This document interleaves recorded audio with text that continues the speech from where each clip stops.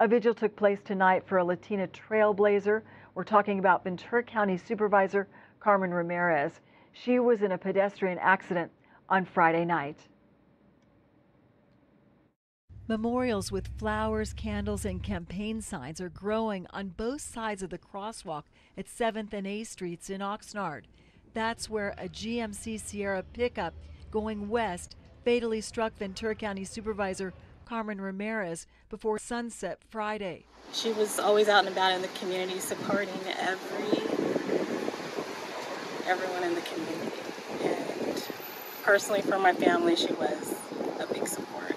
The longtime lawyer became the first Latina Oxnard Mayor Pro Tem and Ventura County Supervisor and Chairwoman of the board.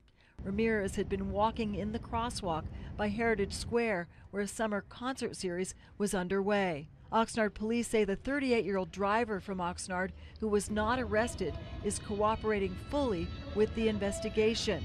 Even so, neighbors hope the tragedy will put a spotlight on pedestrian safety. Yeah, they never stop right here. They just do California stops all day long. It's terrible. Ramirez lost one of her 7 siblings to COVID and worked to get vaccines. She also fought alongside civil rights leaders and fought for women's rights and the environment. People are sharing photos on social media as remembrances pour in. She fought a lot of great causes, all in an effort to improve our quality of life.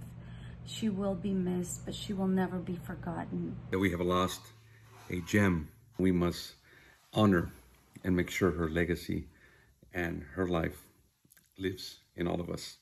We miss you, Supervisor Carmen Ramirez.